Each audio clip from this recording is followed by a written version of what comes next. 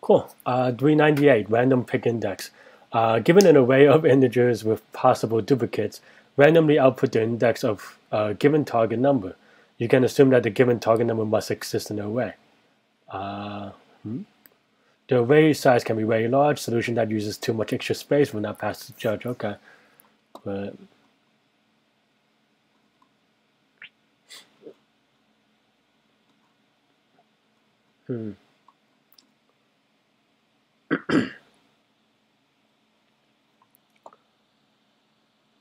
okay.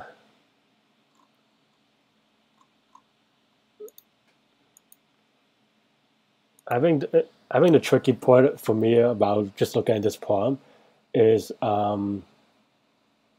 just trying to read their mind a little bit, or the writer's mind a little bit about too much extra space, because that can mean anything, right? And I think some of it is just I'm annoyed about having to guess how much, or like, you know,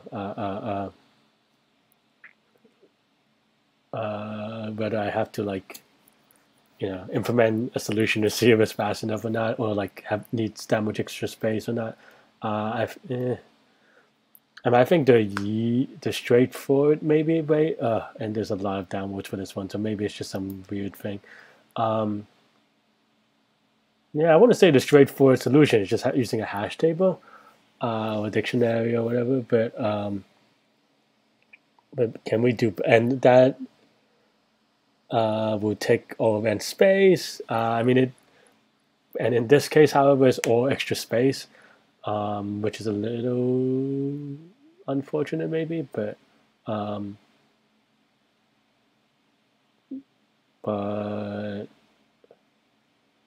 mean I don't know how I don't know the constraints here, right? It doesn't tell you the constraints, so it's kind of really sad to kind of have to guess these things, and I don't know, but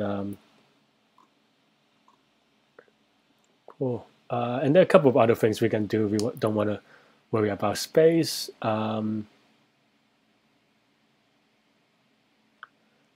And some of that depends on kind of a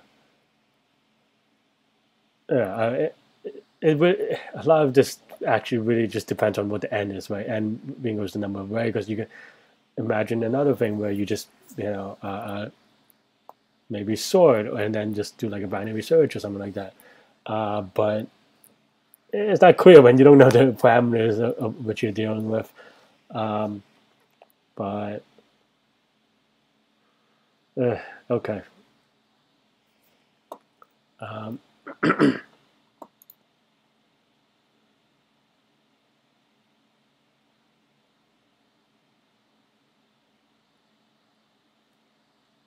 Okay. I mean, I think I'm just going to use the hash table and then maybe take a look at what, I don't know what the issues are.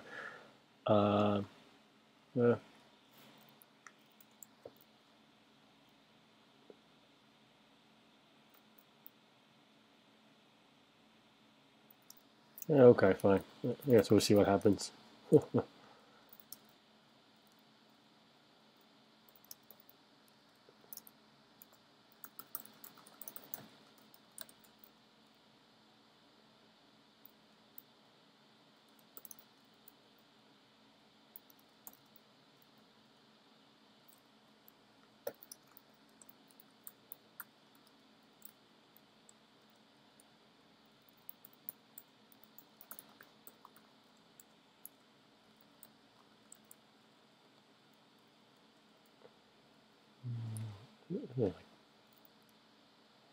Python is like a random dot choice or something, right?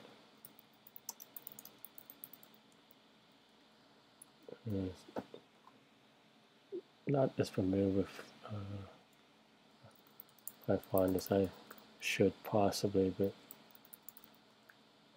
I mean, in theory, that's whether that once in time we'll see or once in space we'll see, but it should be right. Oh, whoops. Oh, okay.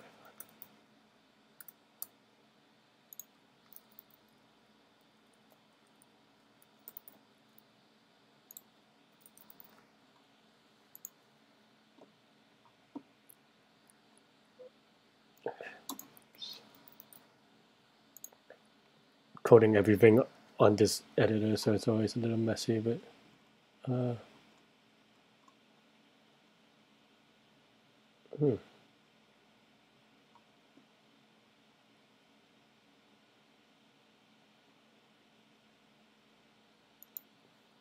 that's awkward.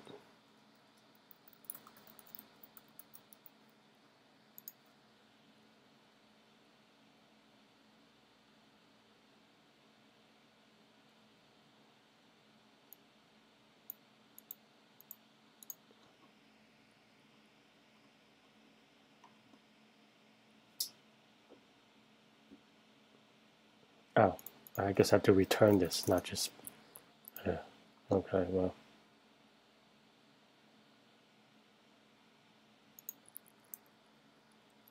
Okay, I mean, this is technically right, but we'll see if actually, okay, and it's accepted. Okay, well, yeah, I think the problem has ill-defined parameters, but otherwise it's very straightforward, and I did it in like 5 lines of code, so I think it's okay. I think for this problem there is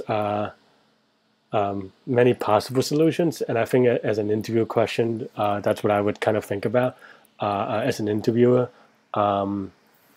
as in, yeah, is it worth it?